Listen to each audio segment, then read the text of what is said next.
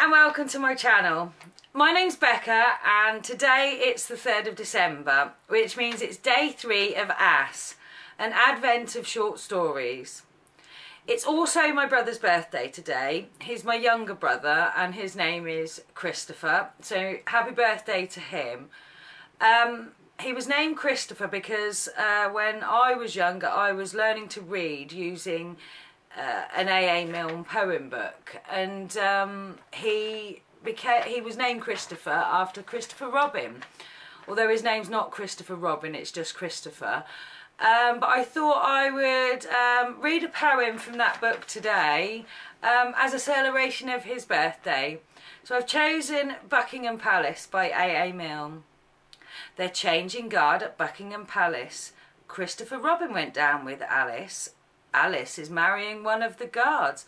A soldier's life is terribly hard, says Alice. They're changing guard at Buckingham Palace. Christopher Robin went down with Alice. We saw a guard in a sentry box.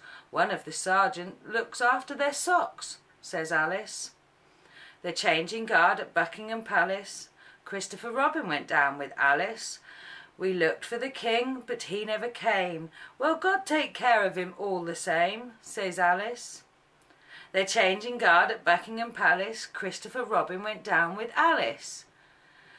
They've great big parties inside the grounds. I wouldn't be a king for £100, says Alice. They're changing guard at Buckingham Palace. Christopher Robin went down with Alice.